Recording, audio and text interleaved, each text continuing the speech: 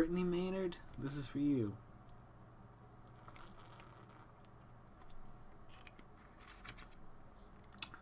I could have poured it out, but I mean, what purpose would that serve? Waste of money and time. You know, this story has hit me really hard tonight. She just a few weeks ago, or a week ago or so, had said that she would prolong her life, and sorry. You know, she didn't have to take it on the date she had chosen, which I believe was either yesterday or today.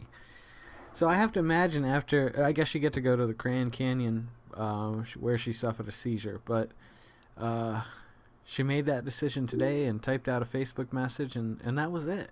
Like, that's fucking rough, man.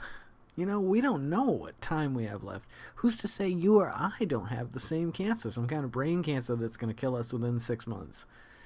That's fucked up.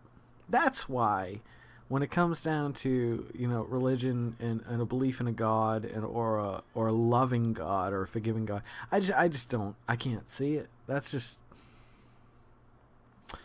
You know, it's nice that she got to move to a state and live in a state where she could end her life on her own terms, peacefully, and not in pain or constant pain, because that could have dragged on for a long time. So, yeah, I just want to say that. Okay, I'll see you guys tomorrow night on the road to 40.